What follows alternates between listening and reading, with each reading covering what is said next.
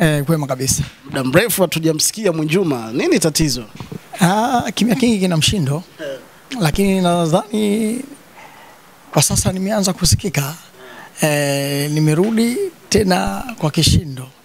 Naamini sasa wale mashabiki zangu walikuwa wanapata homa kwa nini hawanioni? Wamepata kupumua kuona kwamba kipenzi chao nimerudi. Yeah. Sawa bwana. Mwinjuma, wewe ni mmoja kati ya watu ambao walikuwa wanafanya muziki wa dance na walipata umaarufu mkubwa sana kipindi cha miaka ya 2000 kule. Na mkawa na competition kubwa sana na kina Alichoki, Enzizo, Maremba za Stone na wengine wale watu wa Kongo kina FM Academy. Baada ya hapo mkapotea. Ni nini ambacho kilisababisha muziki wa dance kushuka kwa wewe unavyodhani? La kubwa bwana, kiukweli tulipotezwa. Na muziki wa dance kama anavyosema mwimbaji wangu Pentagoni, ulifanya kwenda likizo au ulizimia kidogo, lakini naamini sasa unafufuka kwa sababu hata vyombo vya habari ambavyo tumekuwa tunakuwa na malalamiko navyo sasa hivi vimeonyesha kujirudi, vimeonyesha kwa kweli walikuwa wanapoteza kitu adimu, manake huu ndio muziki wa ukweli. Sasa hivi tangu mimi nimetoa wimbo wangu mmoja, watu wanapiga simu kwa siku, naweza kuongea na radio 3, 4 tena za mikoani, na sio wakati huo mpaka niwafuate labda kwa waomba jamani tusaidiane. Sasa hivi napigwa simu mimi mwenyewe niko nyumbani tu, lakini kwa siku naweza kaongea na radio, TV. Naamini kabisa kwamba hii ni ishara ya muziki wa dance kurudi, na management ya vyombo vya habari, radio na TV wamejua huu ni muziki ambao tunaupoteza. Kwa hiyo wameinuka kuona kuna sababu ya kurudisha. Kwa hiyo ni sisi sasa wana muziki wenyewe sasa tuanze kusimama, kina Twanga Pepeta, kina CP, kina Bogosi, kina Kamanyola, kina Mjengoni, kuamua tutengeneze nyimbo za ukweli, tutunge nyimbo za ukweli ili watu wajue kweli sasa tumedhamiria kurudisha heshima muziki wa dance. Unadhani tungo za sasa hivi kidogo zina shida? Kwa sababu nakumbuka wimbo kama Tunda wakati umeuandika miaka ile, watu walikuwa wanajiuliza sana, huyu jamaa alifikiria nini kuandika wimbo kama Tunda? Unadhania uandishi pia umechangia muziki wa dance kushuka? Umechangia kwa sababu sisi tulishakatusha tamaa na baadhi ya vyombo vya habari ambavyo tunaona kwamba havitusapoti. Hata ukitoa wimbo mzuri kuliko Tunda, ukilio chatima, wapi utasikika? Au redioni wala usikiki kwenye TV. Lakini sasa hata kwenye TV ambazo zilikuwa na vipindi vya Bongo Flava tu hawapigi dance, lakini sasa hivi wimbo wangu mpya Nimefuria unapigwa. Hii ni ishara kwamba wameelewa kwamba sasa tunatakiwa tufanye usawa, upige taarabu, upige dance, piga Bongo Flava, piga singeli. Yote ni muziki, lakini ukibagua muziki mmoja ukiubana sio sawa.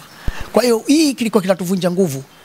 Napataje nguvu ya kutunga wimbo wakati hata nikitunga wimbo bado haupewi nafasi? Lakini wakati nimekaa nasikia kwamba Choki katunga nyimbo fulani, Pentagoni katunga nyimbo fulani, Katapila sijui Bichuka kuna nyimbo inaunguruma huko, lazima na mimi niumize kichwa kuona kwamba naweza vipi kufunika wimbo ambao ametoa mwenzangu. Na kama sasa hivi hiyo Nimefuria nivaumiza vichwa watu, bendi ya Zilali tayari nguo zinabana, kuona kwamba namna gani muumini karudi tumdhibiti na sisi tutoe ngoma. Wewe utaona sasa hivi nyimbo zinavutiririka kwenye studio. Hii ni baada ya mimi kuibuka baada ya miaka 9 siko kwenye online, lakini naamini kabisa sasa heshima ambayo tunapewa na vyombo vya habari tutaitendea haki, na hakuna mchawi mwingine. Siku zote nasisitiza zaidi ya media. Nyinyi mmekuja mitandao ya kijamii imekuja kuamsha zaidi ili dance. Sasa hapo ambapo umesema Bongo Flava ilikuwa inapewa nafasi zaidi kuliko muziki wa dance. Sasa hamkuwahi kufikiria kwamba kufanya kolabo na wanamuziki wa Bongo Flava, kuweka ladha yenu ya dance na Bongo Flava ili na nyinyi pia mpate nafasi? Hata ulikuwa ukifikiria, kiusema ukweli, wa wenzetu ambao wamekuja kuibuka baada ya sisi wamekuwa na, naweza kusema kwamba wamekuwa na ujivuni, wamekuwa na. Umeshawahi kumtafuta msanii wa Bongo Flava akakukatalia? Mimi nishawahi kutafuta. Mmoja wapo nilimtafuta Diamond na nilipiga simu, lakini simu ile ilipokea mama yake na akaniambia kwamba ukitaka shida yako wewe ongea na mimi, kila kitu umaliza na mimi. Nilijisikia unyonge kwa sababu yeye sio msanii mwenzangu, nitaka niongee na mwanamuziki mwenzangu, kwa sababu Diamond wakati anaibukia tulikutana kwenye kampeni mara ya mwisho 2010, kampeni ya mheshimiwa Abasi Mtemvu kule Temeke. Uzuri mpaka leo Diamond anaheshima sana, tukasalimiana na nini. Nilitegemea kwamba sasa tulipopoteana vile muda mwingi hatujaonana, ingefurahi kuona kwamba msanii mwenzangu kanitafuta kuna jambo gani, kwa sababu ni mmoja ambaye wasanii ambao nawakubali na ni ambao wamekuwa na heshima kwa dance, sio na mvika kilemba cha ukoko. Lakini Diamond ni moja kabla hii juzi kuwapandisha Nyoshi kupitia bendi yake ya Bongo Sina Twanga Pepeta katika tamasha lake la Wasafi. Lakini pia ni mtu ambaye alishawahi kutoa gari kumkabidhi mzee wetu Mwalimu Gurumo marehemu, Mungu amrehemu. Ile ni heshima gani niliona kwamba Diamond ameifanya. Kwa hiyo niliamini kabisa kwamba kumtafuta Diamond tukionana tutapanga mambo mengi. Lakini ikawa kinyume na hivyo. Kwa hiyo tangu pale nilikata tamaa. Na sikuwa nahitaji kwamba huyo Diamond kwamba atanifanya mimi ndo ni mwimbaji bora au nini, lakini ni ile company. Kwa sababu mimi tayari najiweza. Ni kama ni mwanamuziki au kama ni gari ambayo imekufa betri yake, sasa natakiwa boost tu. Na ndo sasa hivi nimejiboost mimi mwenyewe kioo, nimefuria, inafanya vizuri sana. Tangu mtafute hakuwahi kukutana tena mara nyingine? Hatuka kukutana. Na yani zaidi hata wale watu wake wa karibu. Ukiwaambia Diamond basi atakuwa kukutana na rais, na itakuwa rais zaidi kuliko kukutana na Diamond. Sasa hili kitu ndo nashangaa kwa nini imekuwa hivyo wakati sisi kaka zao tulikuwa na maringo haya. Sisi tulikuwa na maringo na iweza wenda mwenyewe Diamond akawa sio mtu wa hivyo. Wala hana mtu, wala sio mtu wa majivuno. Namuona kwenye shughuli anakwenda kwenye misiba, lakini sasa wale watu wake wa karibu wenda hata ile salamu kwamba bwana muumini kakutafuta wenda ikawa haifiki. Sasa uweze kumlaumu moja kwa moja yeye, lakini wale wapambe. Lakini bado nia na tamaa ya kufanya naye kazi uko nayo? Mimi napenda kufanya kazi na ushirikiano. Ndio maana nilifanya kazi na Banza na Choki wakati ule, nikafanya kazi na nani bwana Misosi. Kwa hiyo hivi ni vitu, ushirikiano ni mzuri. Hata wenzetu Kofi kina Rasoni kina Fali wanafanya kwa kushirikiana na wanamuziki wa Bongo Flava na watu wengine. Tumeona juzi hii Diamond amefanya na yule mwanamuziki wa Kenya wa Kongo, ikaleta raza tofauti. Ile inasaidia pia hata mashabiki walikuwa waamini kwenda kuona kumbe Diamond kumbe anafanya vizuri, anaweza kufanya hata muziki wa nai. Kuna kitu ambacho mnahisi nyinyi kwenye wakati mnafanya vizuri mlikikosea ndio maana mpaka leo mnapata labda shida kwenye muziki wenu wa dance? Hakuna kitu tulichokikosea. Kuna mtu ambaye aliamua kuua muziki wa dance makusudi kwa faida. Mtu kumbe. Ni kwa faida zake.